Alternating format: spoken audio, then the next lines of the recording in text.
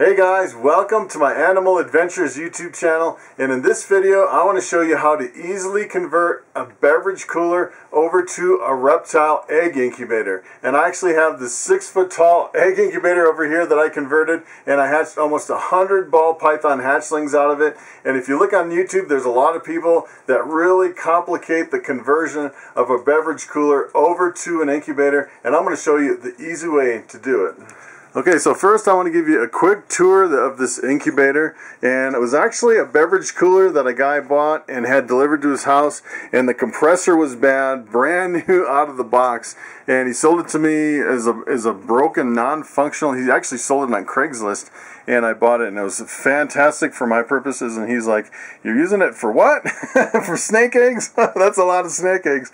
And let me tell you, we can fit actually 18 egg boxes in here side by side and stack them up. And actually, what I actually did is I put little zip ties on the shelves so the shelves wouldn't move around. I found that the shelves are just kind of sitting on these little brackets here, and it seemed like, you know, if I hit them wrong, they would pop off, and these little clips would come off. So the first thing I did is I went through and I attached them all with zip ties, and I left the lights on, and that's pretty much the only thing that works. There's a little switch up here that actually switches the different lights on, the top and the bottom, and other than that, I disconnected everything else. And let me kind of show you in the back how I rig this up. It's a pretty thick cooler here. It's pretty wide, and actually down here in the back is where you have to get to all the electronics. And let me show you the inside and what I actually did to disconnect the electronics. So I actually took the front panel off first, and the way I did it is I put a Phillips screwdriver through this hole back to these screws, just loosen the screws a little bit, and then it just slides right off of this bracket. You just pull up and slide it right off. And what I actually did is I went through and I disconnected the power for everything I could find. For example, this is the little computer control that pretty much controls the whole thing, and I just disconnected the power from that module. And I kind of did the same thing. I just went through and disconnected the power from everything that I could find, and I pretty much did one at a time and made sure the lights still work, and other than that, I just want everything disconnected.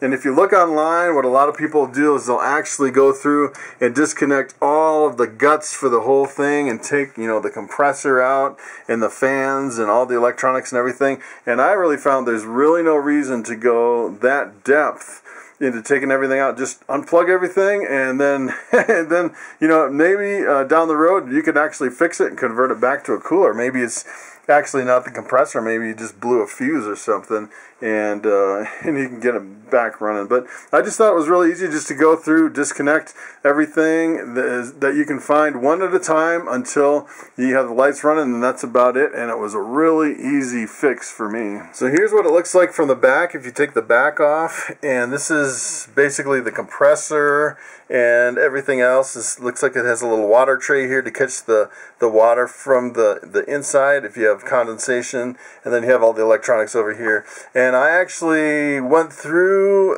it's been about 1.5 years since I did this, and I was actually disconnecting some of these, and I believe this right here is for the lights.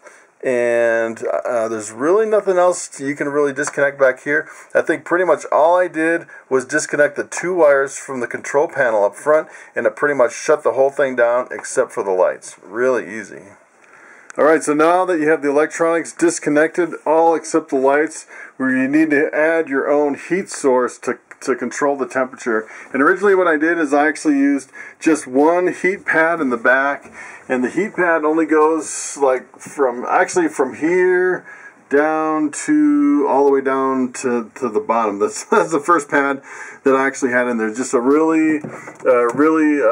it's just a really thin material that actually heats up and controls the heat. And you hook it up to a thermostat that controls it. And actually I started with just this one, and it wasn't enough. So then what I did is I added a second one to the back, and I just kind of had them left over from when I used to put them under my aquariums for my snakes. And I actually had differences in temperatures from the back to the front and side to side, and it wasn't really enough. So then I decided to actually go with the heat strips on the side, and I had these custom cut and put together from Reptile Basics, and it goes all the way from the top and it comes all the way down the sides. Of course, you have to take the shelves off, and then they actually will attach the electric cord right on the heat strip. They actually it just plugs right into this power strip here. So this is basically all the power from all the heat strips in the whole incubator here. And then what I do is I plug it into my VE100, and this controls the heat, and you can set it to any temperature. I set mine to 90 degrees.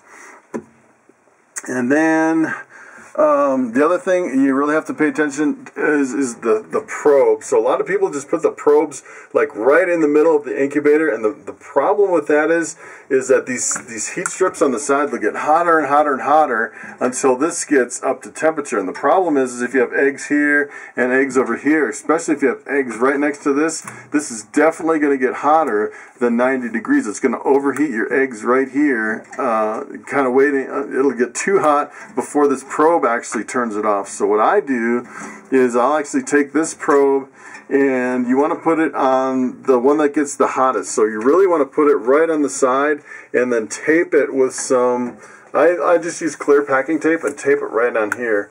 And this one gets the hottest, and this one doesn't get quite as hot. So you definitely want to control the strip that gets the hottest the quickest, so you don't overheat any of your eggs. So the other thing I like to use is this battery backup, and this will actually keep it running in case of a power outage. You plug it into one side, and one side's on batteries, one side's just a surge protector, and these are not really that expensive. And you can turn it on, and it'll actually run on battery power and keep the incubator going during a power outage. This is really good backup insurance for your incubator. So the other thing I really struggled with last year is the temperature gradient from the top to the bottom. And I found it's really a lot warmer on the top than it is on the bottom. And what I actually did to try to fix that is I put a couple little fans on the bottom and tried to circulate the air, and the problem was halfway through the season my incubator kept overheating, and I was like, what is going on with my incubator? And I finally found out it was the little motors on those two electric fans that were adding too much heat, and it was actually keeping all the heat in there and overheating because of the fans. I actually disconnected one fan, and it brought the heat down to within manageable levels. But the other thing is that I still, even with the one fan, I didn't have enough circulation throughout the whole thing to really keep it consistent as far as temperatures from the top to the bottom. And I know it has a fan up on the top, but that thing is like a hurricane. I remember when I actually turned it on the very first time, it was really loud and really powerful, and it would like blow my hair on my face. It was pretty intense. So I definitely don't want the built-in fan. I have to figure out something else, a different way to control the temperature gradient from the top to the bottom. And I'm thinking some other kind of a fan, maybe something with a bigger blade and maybe a smaller body that won't overheat, but I haven't quite licked that problem yet. Okay, so for my egg box setup, I pretty much landed on this, and I didn't go back. I actually went through quite a few different variations of egg boxes before I finally landed on this. And this seems like what a lot of people are using. It's pretty much a foolproof way to set up your egg boxes, and you don't have to worry about them for the whole 2 months of incubation. And what I'm using is a really fine vermiculite. I'm actually using this that I bought at Home Depot. And what I really like about this vermiculite is has really fine granules, and some of it I use has bigger granules, and it seems like it dries out a bit faster than the finer stuff, and it doesn't really this stuff really compacts down, it seems like, and holds a lot more water than the coarser stuff. And what I was doing last year, I think it's like 3.5 of these equals about 200 grams. So I was actually weighing out exactly 200 grams of vermiculite and 200 grams of water. And it would bring the level, I would say, just a little bit, not quite halfway. And then what I did is I bought these little grates online, actually straight from China on eBay, and all I had to do was just cut the little corners right off so they would fit in here, and it fits right on here perfectly.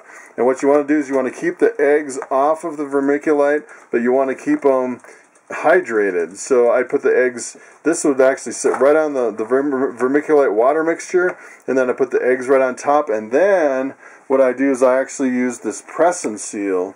And the press and seal, if you've ever used it before, I've actually never really used it until I was doing snakes, and it actually has kind of a sticky side and a non-sticky side.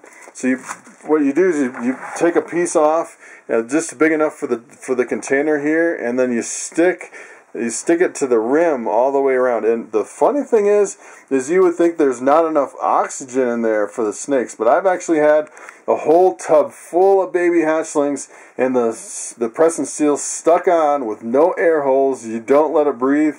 You know, you don't like burp it or anything, and they're perfectly fine. I've seen people do it on the internet, and it just kind of blew me away that, you know, some people, it just by instinct, you would think you need to actually go in and let this plastic breathe so the snakes can breathe.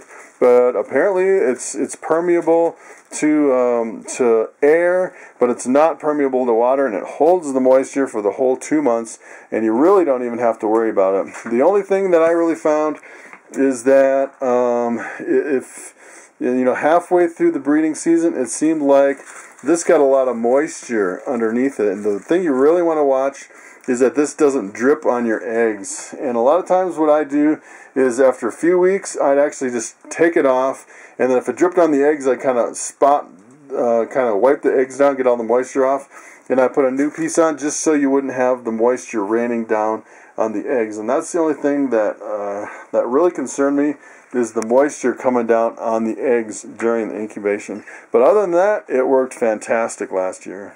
Okay, so that is how I made my incubator from a beverage cooler, and I'm hoping to use it here in a few weeks when my ball pythons start laying eggs. So thanks for watching, and I will see you next time.